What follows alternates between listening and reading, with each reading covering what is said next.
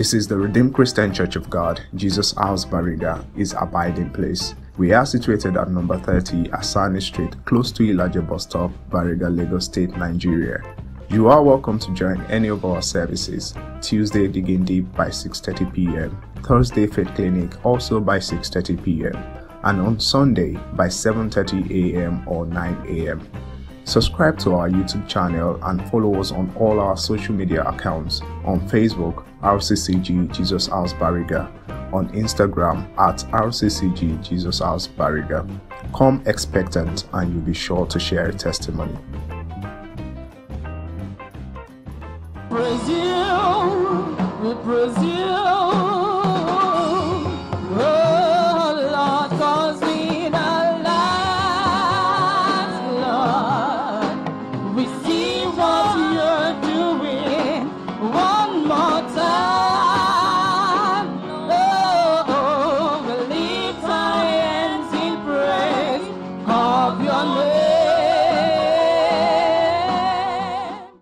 You're welcome to our Digging Deep service where we look deep into the Word of God.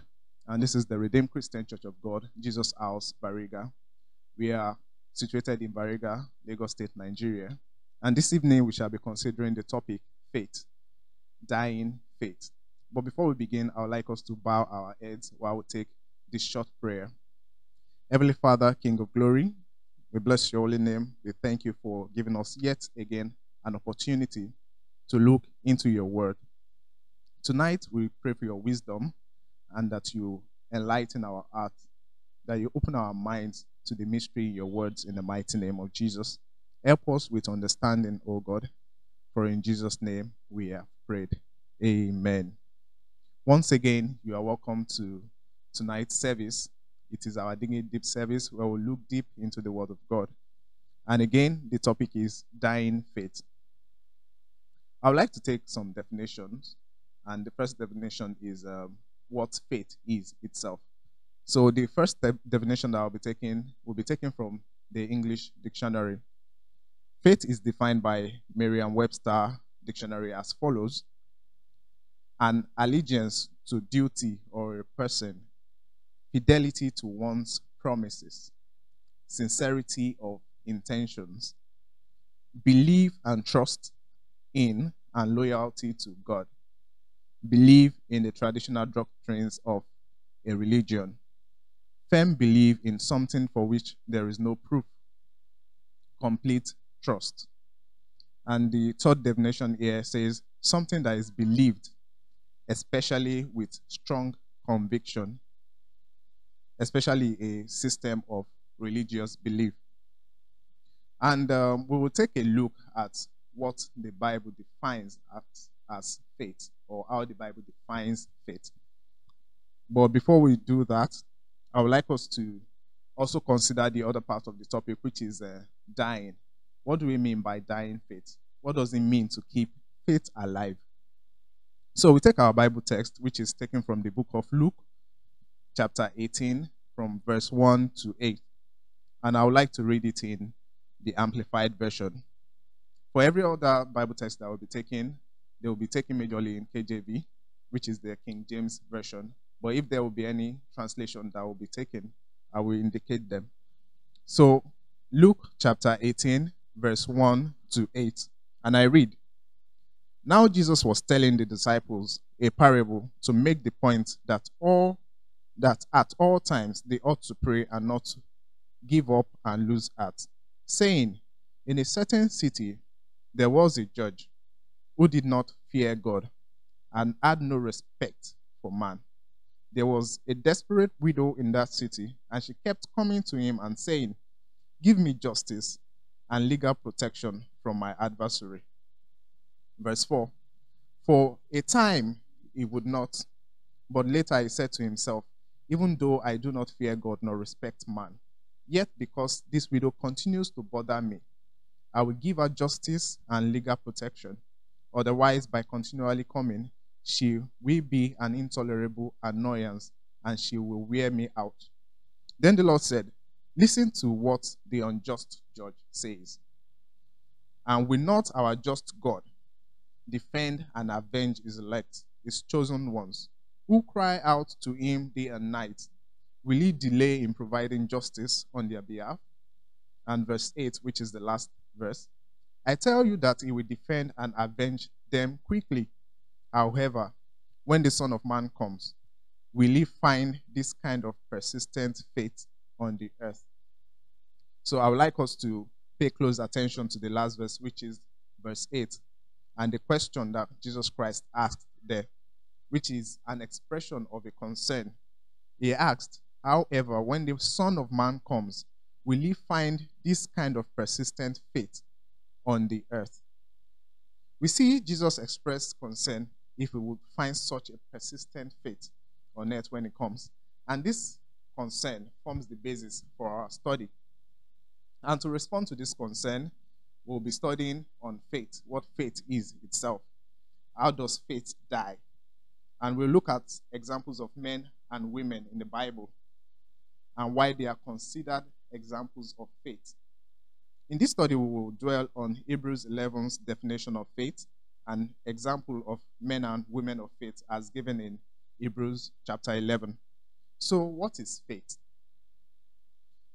As I earlier said in the beginning part of this service, as we took the definition from Merriam-Webster, which is not so far from what the Bible calls faith, but then is not an exhaustive or a concise definition of faith. So I would like us to look at the Bible and what the Bible calls faith. So we look at Hebrews 11:1, but before we take that verse, I would like us to first look at Hebrews 10:38.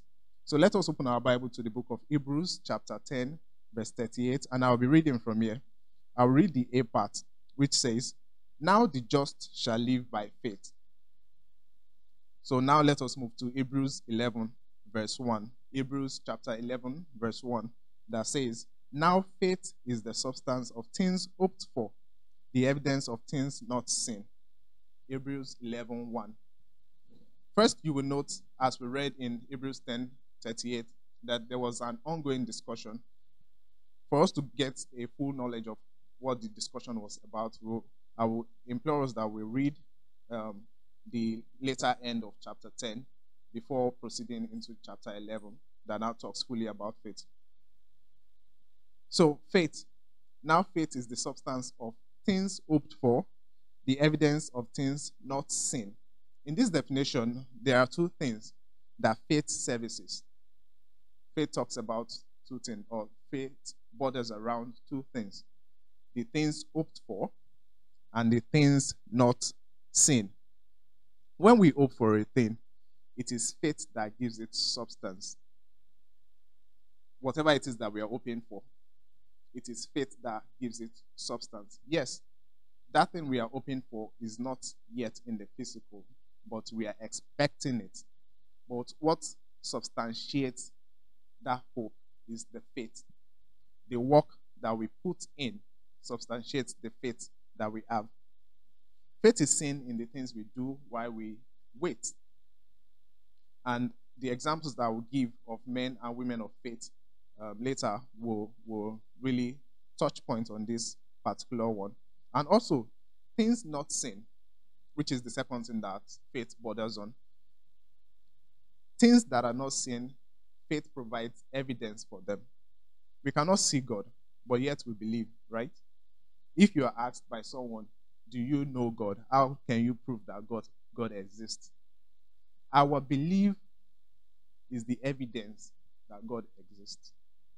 Even though we cannot see him, but the belief that we have in him and the things that our belief pushes us to do tells the person that asks, or the person that may want to ask you to give an evidence of God, tells the person that God exists. And then the result that comes afterward really proves to the person that indeed God exists. So, how does faith die? We said the topic is dying faith. We've talked about faith. We've given the definition of faith.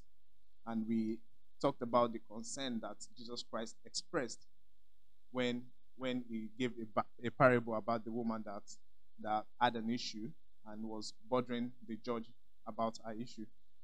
Jesus Christ expressed a concern if he would find such a persistent faith by the time he comes back. So riding on this, these two, faith being kept alive and faith itself, we now want to ask, how does faith die? When we look at the account of James in James chapter 2, verse 18 to 26, James chapter 2, verse 18 to 26, and I'll read from here. It says, "Here a man may say, Thou hast faith, and I have works. Show me thy faith without thy works, and I will show thee my faith by my works. Thou believest that there is one God, thou doest well. The devils also believe and tremble. But wilt thou know, O vain man, the devil also believe." I'll take that again. Verse 20. "But wilt thou know, O vain man, that faith without works is dead? Was not Abraham our father justified by works, when he offered Isaac his son upon the altar? Seest thou how faith wrought with his works, and by works was faith made perfect? And the scripture was fulfilled, which saith, Abraham believed God, and it was imputed unto him for righteousness. And he was called the friend of God. You see then how that by works a man is justified, and not by faith only. Likewise also was not Rahab the harlot justified by works, when she had received the messengers and had sent them out another way? For as the body without the spirit is dead, so faith without works is dead." So that is taken from the book of James, chapter 2, 18 to 26. This that we have read in the book of James, chapter 2, 18 to 26, is very profound. And you may want to ask, now that we have talked about faith, we have given definition of faith, we have talked about Jesus' concern about meeting faith, meeting a persistent faith when it comes back, and we have talked about faith being dead without work. So we may want to ask ourselves, where do I stand in all of this? What does this knowledge help me achieve? Or how does it help me in any way to know about dying faith? But then I would like to ask us a question. Have you been faithful in paying your vows? And have you been faithful in paying your tithe? Yes, you have the question, how does living faith or dying faith affect me in any way? But I will use two of these, which I consider to be universal to every Christian, to explain what a living faith and a dying faith is. Take vow, for instance. When you make a pledge, you make it to God. Something prompted you to make the pledge, right? And then you went ahead and made the pledge. But pledging doesn't stop at you making the pledge. It's completed when you redeem the vow that you have made to God. But for one who doesn't redeem their vow, there are two things that person must have been thinking in their mind. One of which is, that which I have trusted God for was not done by God. It was just sheer luck that brought it to me. And the other thing that they may have thought about is, this thing that I have promised God, God may not really care about it if I don't redeem my vow. Which goes to say that there may be no God. So the person, first, doesn't believe in God, and also doesn't believe that God is capable of rewarding people who diligently seek him, right? Also, tithing, a perfect example of living faith or dying faith, is seen in how faithful we are with our tithing. And Malachi 3:10 summarizes it, and I would like to read it for us here. Malachi 3:10. It says, "Bring ye all the tithe into the storehouse." Now this is a command from God. "That there may be meat in mine house, and prove me now herewith." It says, we prove him with this, saith the Lord of hosts, "If I will not open you the windows of heaven, and pour you out a blessing, that there shall be no room enough to receive it." Now, taking this Bible verse that I just read to us, and our disposition and faithfulness in giving our tithes. God gave a promise that He's going to bless us abundantly if we bring into a storehouse, right? But for someone who is not faithful with their tithing, the person is indirectly saying that the promise that God has given, it's either that God won't fulfill that promise, or the person absolutely did not believe that there is a God in the first place. So now that we have talked about what dying faith is, or what faith that is alive is, we now want to give examples of men and women in the Bible that exhibited faith, that had faith in God.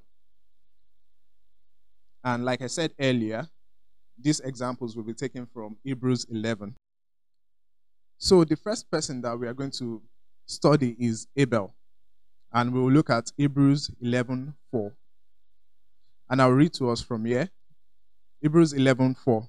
It says, "By faith Abel offered unto God a more excellent sacrifice than Cain, by which he obtained witness that he was righteous, God testifying of his gift, and by it he being dead yet speaketh."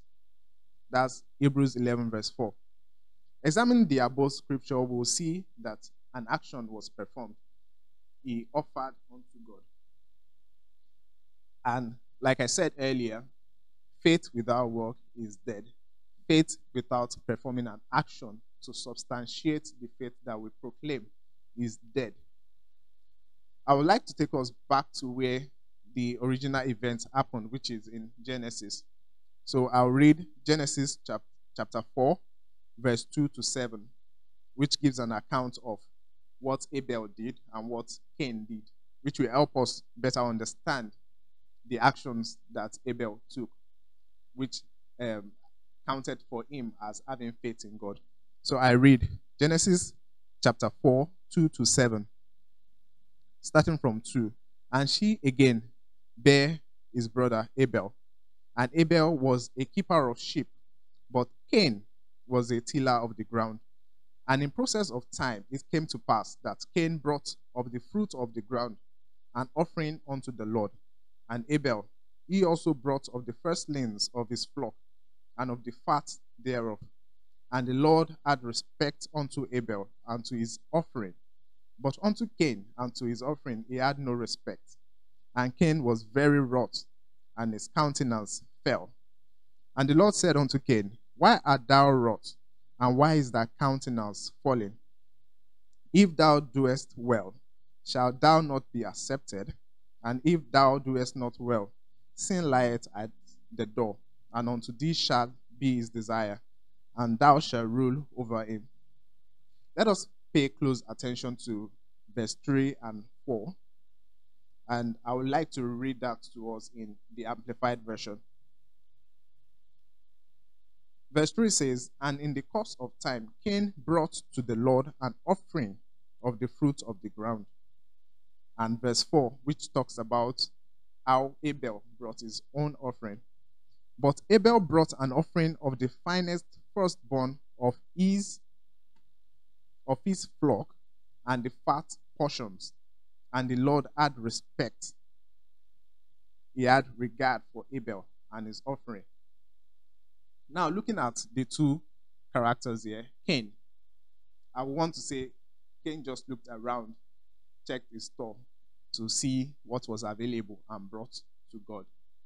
But looking at Abel, it says he brought an offering of the finest firstborn of his flock. For people who rear cattle, I would want to believe that it actually takes diligence to keep track of cattle, which cattle is giving birth to which. To now be able to tell which is the firstborn of which cattle. So I want to point to how careful Abel was in choosing the offering that he brought as against what Cain brought. It feels to me that Cain just looked around after harvesting, just looked around. Probably it was out of remnants that he brought to God.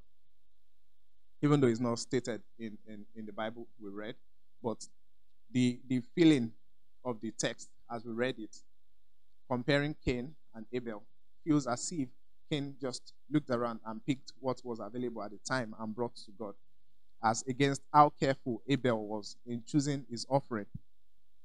So Abel gave an offering of the finest firstborn of his flock and the fat portion. He was very careful and he was intentional about what he was going to do. And what does that translate to when we are considering faith and work? Cain was relaxed in his options. He just gave, probably as a tradition that was passed down to him by his father. He gave without an expectation, without considering that God is a faithful God who rewards those who diligently seek him. But in the case of Abel, he gave something substantial. And why would one want to give something substantial? The only reason would be that, let me give what is good, because this God is a good God. Let me give what is good, because this God is living. Let me give what is good, because I'm very sure he's going to reward me. Let me give what is good, because that which I have now, he gave to me. It comes from a heart realizing that there is a God. There is a faithful God, and there is a God who rewards. And that is the distinction between Cain and Abel. Cain's faith was without work. Abel's faith was with work, a diligent one. He was careful and intentional about what he gave. Our second example that we look at is Abraham. And we look at the book of Hebrews, chapter 11, verse 8 to 10. Hebrews 11, 8 to 10. And I read to us, by faith, Abraham, when he was called to go out into a place which he should after receive for an inheritance, obeyed, and he went out, not knowing whither he went. By faith, he sojourned in the land of promise, as in a strange country, dwelling in tabernacles with Isaac and Jacob, the heirs with him of the same promise. For he looked for a city which had no foundation, whose builder and maker is God. Now, action was taken by Abraham when God asked him to leave his country. That action is a step of faith. There would be others who will hear the same instruction, but they will say, oh, I have heard of God, but will not take action. They will think about what they are leaving behind. They will think about the comfort they will be leaving behind. They will even think about the fact that where God is taking them to, he has not even told them. And for that excuse, they will say, oh, let me wait until God tells me where he's taking me to. At least God should tell me where he's taking me to before I leave. But Abraham did not wait for all of that. He heard the instruction to leave, and he left. God gave him a description of where he's taking him to, fine, but the location was not disclosed. So Abraham just stood and left out of faith. Verse 9 says, by faith he sojourned in the land of promise, as in a strange country, dwelling in tabernacles with Isaac and Jacob. And this did not just stop with him, at least from what we read in verse 9. The type of life they lived continued with Isaac and even until Jacob's time. And what was that type of life? They lived in tents. They lived in tabernacles. Even though Abraham was rich enough to build houses, I mean, we have accounts in the Bible that shows us how rich he was. There was a time he went to war, took spoils, and gave 10% of it to Melchizedek. It showed that he was rich, which means that he could have actually built a city. But because there is a promise that God has given him, and there is a sojourning that is required of him, he didn't say, yes, I am blessed now. Now I can build a country for myself. God told him that where I'm taking you to is going to be built by me, for you. So he continued to look for a city which had foundations already, whose builder and maker is God, not a country that he himself, Abraham, built. He continued to live in tents and waited on the promise that God gave him. And even if we look at how the promise came to be, Abraham had no children even until his old age before he had Isaac. Although we know that a lot of things happened in between the time that God gave the promise and for him to have Isaac. Hagar came into the picture. Then Ishmael was given birth to. But Isaac eventually came. But even when Isaac came, God still demanded of him that he give up Isaac as a sacrifice. And Abraham, he did, even when it was so obvious that this Isaac that I have given you is the child of the promise that I made earlier with you. He wasn't reluctant in giving up Isaac. Why? He believed God. So, again, to recap, what were the actions taken by Abraham? He went out of his own country, not knowing where he was going. He dwelt in tabernacles with Isaac, even down to Jacob.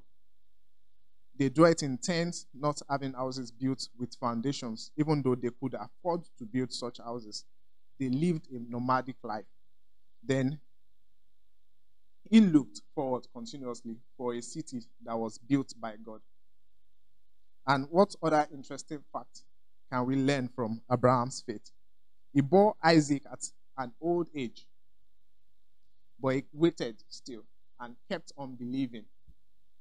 Even though the news was brought to Sarah at some point that this time, in the course of human time, Sarah is going to give birth to a son. And Sarah laughed about it. Why would he laugh anyway? Because it's hard to believe that at such old age, Sarah will still give birth. But Abraham believed still and held on to the faith. Like I mentioned earlier, Isaac is seen to be the promised child. But Abraham was not hesitant in giving him up as sacrifice because he believed still that, yes, God who made the promise is capable of fulfilling the promise. And that is faith in action.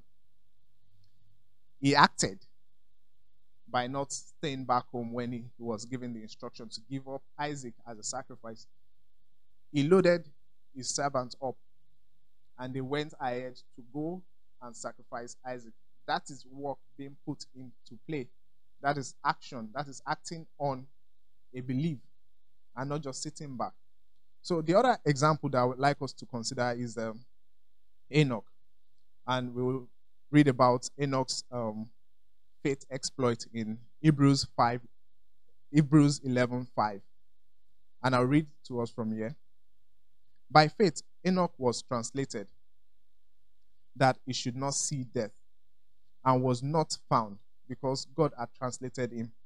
For before his translation, he had this testimony that he pleased God. We all believe with me that God is unseen.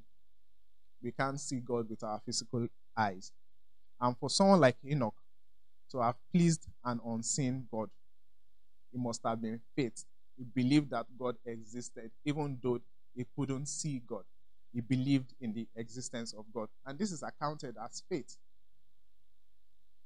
If you think about it for a moment, how is it possible to stay diligent to one's master? Let's say you have a master and then master travels. How is it so easy to stay diligent? Even when the master says, oh, I'm not coming back. I'm traveling and giving everything to you. One may resolve to, oh, yes, my master has given me everything. Now I can do as I wish. It was almost the same case for Enoch. He hadn't seen God before, but he stayed diligent and pleased God in the process. And God took him. We see his testimony. He said, for before his translation, he had this testimony that he pleased God. Enoch walked with God, even though he didn't see God. Another example that I would like us to look at is Noah. And I'll read the book of Hebrews again, chapter 11, verse 7. Hebrews 11, verse 7. It says, by faith, Noah, being warned of God of things not seen as yet, moved with fear, prepared an ark to the saving of his house, by the which he condemned the world and became heir of righteousness, which is by faith. Hebrews 11, verse 7. Again, this is more or less similar to what Enoch went through. Noah got a warning and acted upon the warning.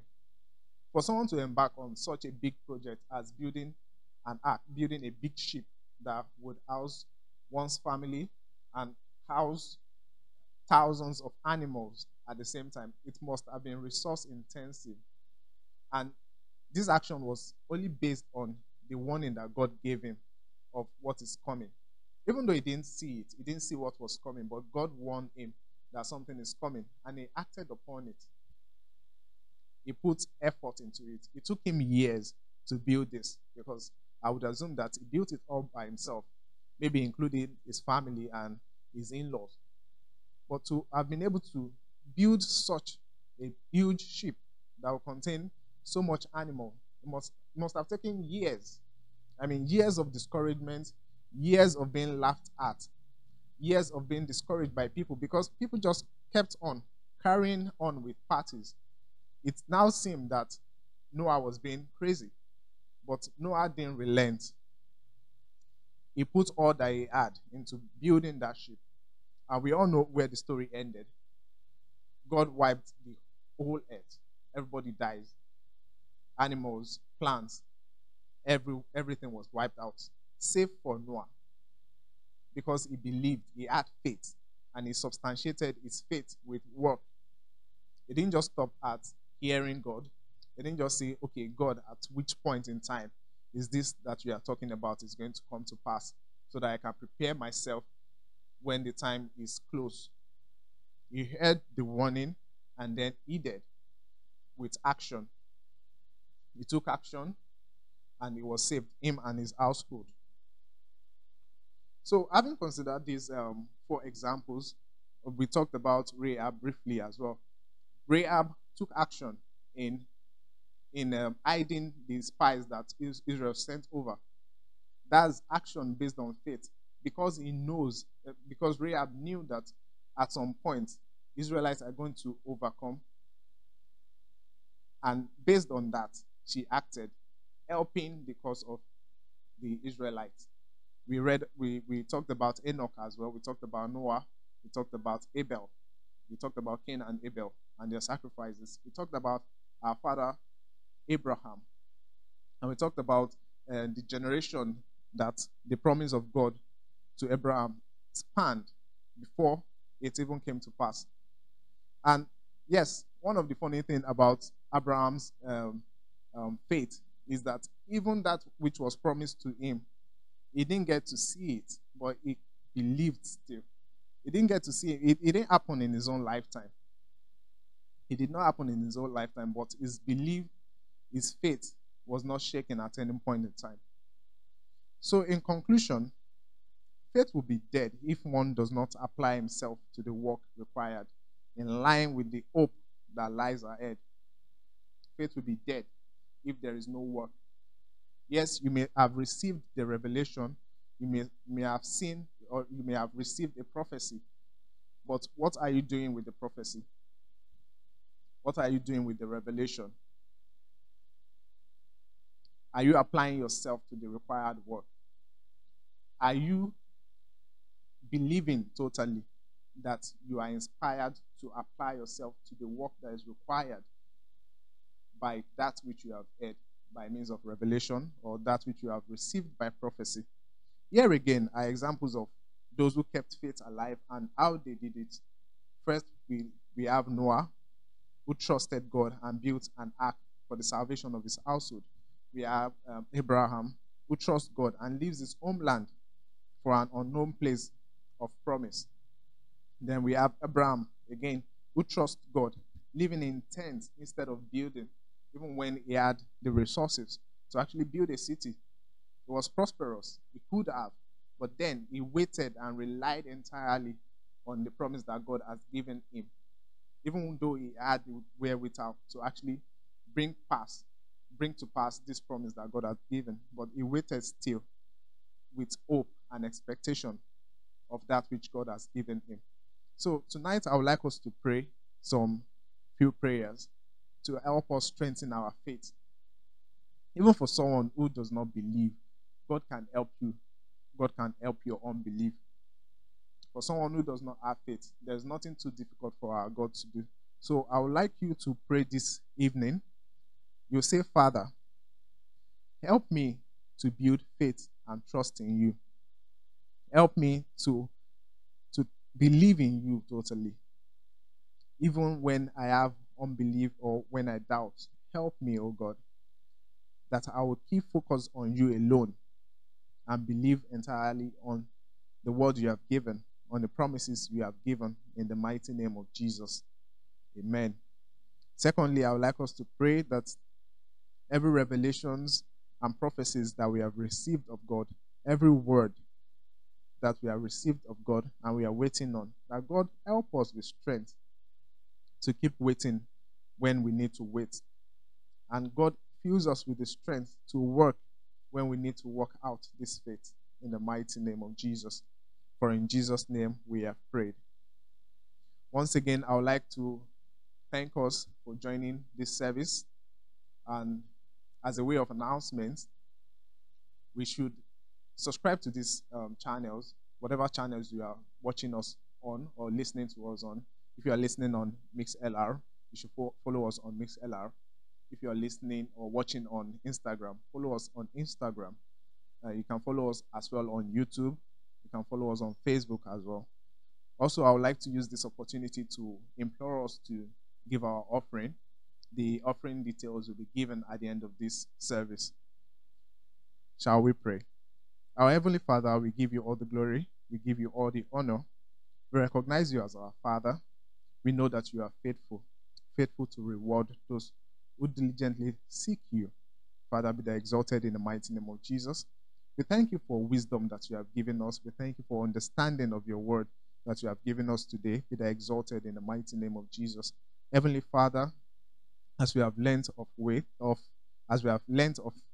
faith and ways to apply our faith, tonight we pray, Lord, that we shall not be faithless anymore.